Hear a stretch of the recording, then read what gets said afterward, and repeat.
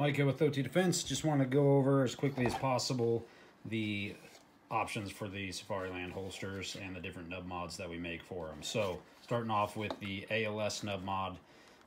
This is for level 1 only and works on the 7000 series or 7TS holsters. They're new injection molded material, as well as the 6000 series, which were the original with the leather on the inside. For the 6000 series, the lever is going to look like this. It's going to be a rectangle as viewed from the top and flat on this side.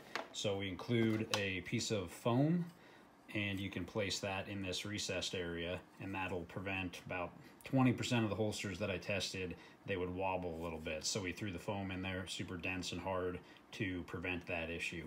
On the 7000 series, like this, if it was made after 2020, it's going to have 3 planes to the outside of the lever. In that case, you don't need to use the foam, you just screw it on as is. Level 3 users, you will need the SLS nub mod, and it is shaped in such a manner that it provides clearance of the hood as you press down and disengage the hood. We include a stainless steel black washer to put behind the top T-nut if needed, if you're running a little tight there.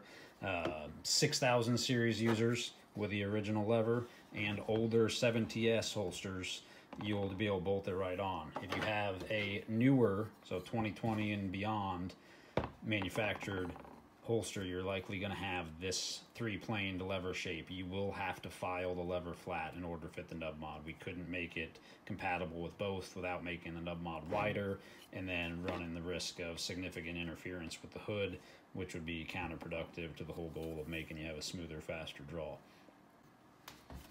RDS holsters, obviously becoming super popular. 6000 series with the leather on the inside. You can use for level 1 standard ALS nub mod. For level 3, the SLS nub mod. That's what we've got on here. A couple things to note on these. The mold is obviously different on the inside. You can see that the lever shape is drastically different. So some users will find that they will be a little tight on the install and just take a fingernail file and take a hair off the bottom where the nub mod index is on to the holster itself, and then the nub mod will clamp on there straight. Another potential issue that we've seen on probably 10% of the holsters is rubbing on the kydex. So these are handmade in Mexico, so they vary a little bit. And if you put the nub mod on and it sticks back here, obviously that's not acceptable for your weapon retention. So you need to take a Dremel tool or file and just grind down some of this material here along the axis of that yellow line there so that you've got solid weapon retention. 7000 series with the injection molded everything. We offer level 1, wider, significant improvement to the height, and prevents you from having the issues with the locking as you draw up, which is pretty common on these holsters. And then here we have the level 3 7TS RDS nub mod. So gives you enough clearance for the hood, and again we include a washer for behind that if you need it. 1911 users, we've got the aluminum 1911 nub mod here that clears the safety shroud that's molded into the kydex on these 6000 series holsters. If you remove the safety shroud, which a lot of guys do, just cut it off, and as long as you don't have a larger safety and you have at least 1/8 of an inch between the factory lever here and the safety on your weapon throughout the draw, then you could actually use the standard ALS nub mod. But if you leave this on or you have a larger safety, you need to use the 1911 nub mod, as this only adds a 1/16 of an inch. If you have one of the 7TS holsters, then you need one of our glue-on nub mods. We've been using this glue for about 3 years now, and nobody has had any issues with it. Works great. If you want to get this off, you're going to use pliers and take it off in pieces.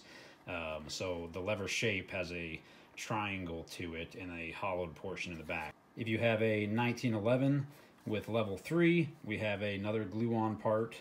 Not as much room to work with, obviously, because we had to go around this and the hood as well, but it still does provide an improved angle for your thumb to engage the release. Staccato users that are using the Staccato specific holsters and have not modified a M&P holster, etc., to fit with their Staccato. You will need the Staccato nub mod. Snaps onto the outside, glues in place, and you can see that very different lever shape from all the other holsters. That was level 1. Here's the level 3. Didn't give us much room to work with, but still made it a little wider and then improved the angle so you have a more material to hit with your thumb. Single stack subcompacts like the P365, Ruger LCP, Glock 43, etc. This is the baby gun nub mod. Kind of chamfer it a little bit on the outside and not rub against your side. Military holsters. This is specific to the MHH military issued kits. They made it significantly wider. The lever is not only wider, it is longer as well. So we had to modify significantly to accommodate that. It is designed for use without the hood. It will rub on the hood. There is nothing we could do about it. So it's got some interference there. So we don't recommend use with the hood. But if your unit will allow you to run the hood down or take the hood off completely, then this is a great improvement to the factory release. So to make things farther confusing still, these 3 are all SIG holsters, and you'll notice they have 3 different lever shapes. So this is the military lever shape, so it would require the military nub mod, which only comes in tan.